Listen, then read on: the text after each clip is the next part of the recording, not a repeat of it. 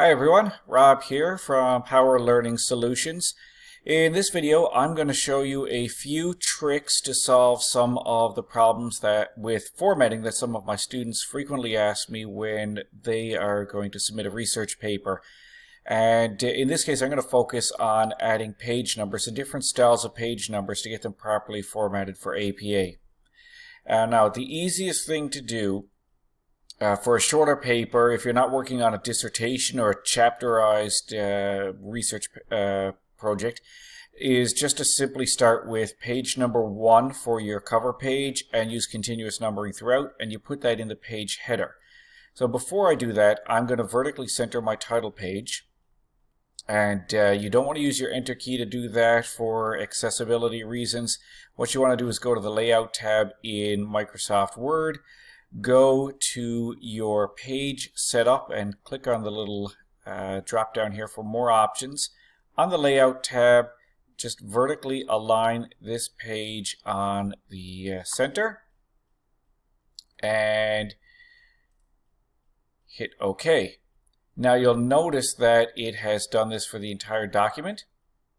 So what I'm going to do at this point here, bring this back up, and I am going to insert a new page break at this point.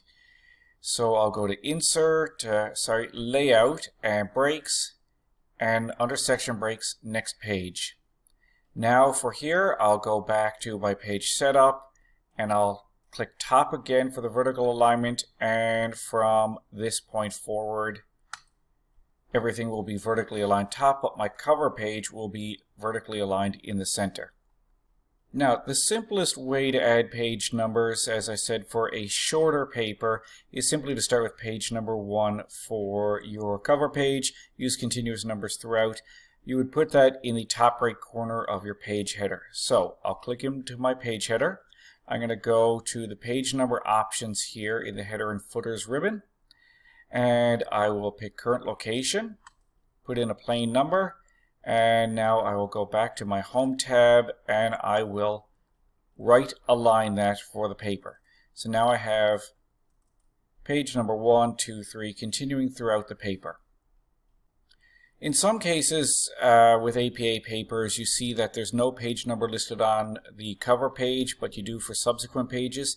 That is easy enough to do as well. What I'm going to do is delete this page number from here, and you'll see now that it is gone from all of my pages. So I'm going to go to the page header on my second page. You'll remember I added in a section break.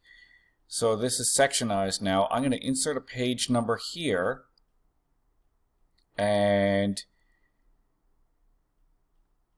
current location, I will right align it again. It is right aligned.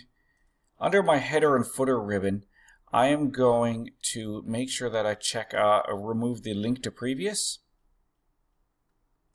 So now I can delete the page number from my cover page, and it won't delete it from the rest of the document. In some cases with longer documents, you'll see that your abstract art actually starts on page I, and your table of contents might be on page II, and then you start with page 1 for the main body of the paper. To do that, what you want to do after your abstract and keywords, or after your table of contents, let's put in a table of contents here so that we can demonstrate this. I'm going to go to my References tab here, and I'll insert a table of contents. So now I have my contents here. I'm just going to change this back to be a level 1 header. Make sure that the font color is black and that it is centered because it is a level 1 header. So I'm going to make my abstract page I, my table of contents page II, and start on page 1 for my main body. So again, I am just going to backspace here, and instead of using Control Enter to force a new page break, in this case I'm going to go back to my Layout tab, put in another section break. So next page. So now I have three sections in this: my cover page, my abstract and contents page, and my main body of my paper. Now what I'm going to do is in my heading, my header for the main body, I'm going to remove the link to previous again. I'm going to right click on my page number and I am going to format my page numbers. So in this case I'm going to start at, click at start at, change it back to 1. So you'll notice that I've got page 1, 2, 3 here already, and then it starts again at page 1.